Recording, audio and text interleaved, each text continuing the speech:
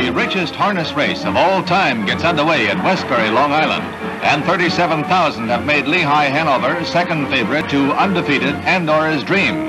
The purse is $170,000, with $85,000 to the horse home first. In the back near the rail is number 10, THOR Hanover, a 70-to-1 long shot that is going to be the Cinderella horse here tonight. However, the backers of Andora's Dream don't seem to be worried this early in the race. He shares the lead back and forth with other horses, and when they come into the stretch, it's Andora's Dream and Lehigh Hanover who look like 1 and 2.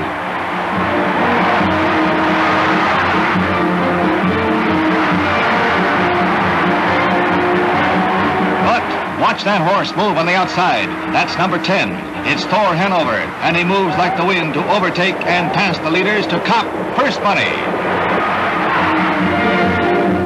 THOR Hanover pays that hefty price to his backers as he scores the harness upset of the year.